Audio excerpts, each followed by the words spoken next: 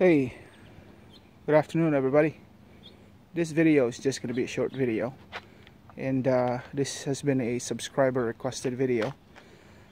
Sorry it took me a while to get this video going. It's just busy messing around, but anyways, this is how to install the stow and show plate bracket for the Jeep SRT.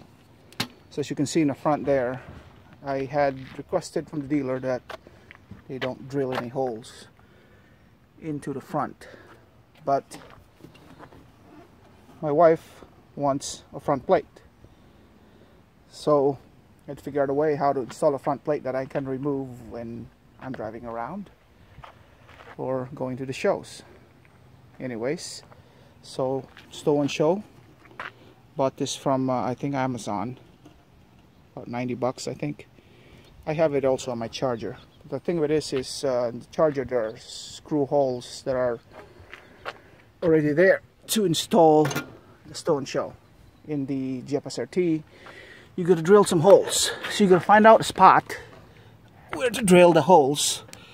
So at first I installed mine in that spot. I don't know if you can see it, but I messed up. It was crooked, so I moved it here in this spot right here in the front. So drill a couple holes, and in the stow and show instructions you will see that this is where they want you to install.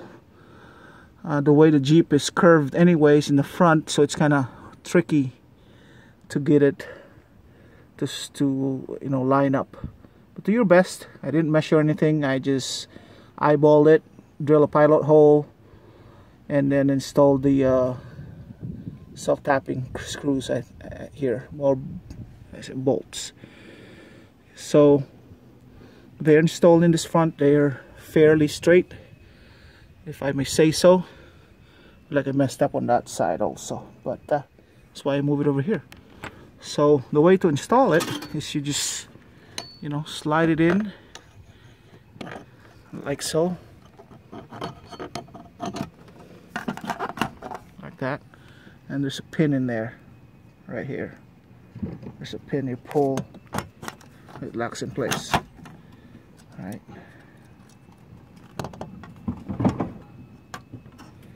it's kind of one-handing this thing, but I'll show you hopefully on the camera. There, it's locked in place. Hi Mom. So there you go. Hopefully this helps you guys out where to install this. So you remove it, you do is pull that pin, put it down again, pull this pin, slide it out.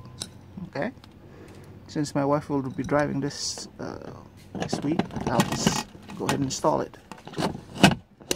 There you go, lock in place.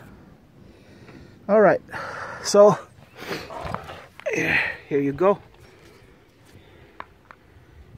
perfectly installed, and doesn't interfere with the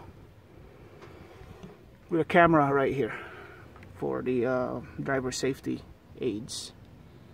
So if you like this video, click the thumbs up.